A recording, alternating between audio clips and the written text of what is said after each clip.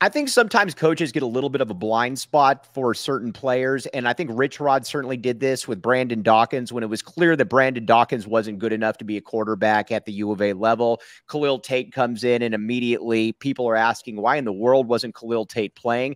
I think there's going to be a little bit of this here with JDL and Noah Fifita. I'm not saying that Noah Fifita is going to take college football world by storm, but at the same time, I do think that there's going to be an aspect of, why wasn't this guy out here? Because again, JDL, let's be honest here, has not been good at all this season. And I don't know that he has the credits built up to be able to go through this. Noah Fifita came right in, looked far more comfortable than JDL has this entire season.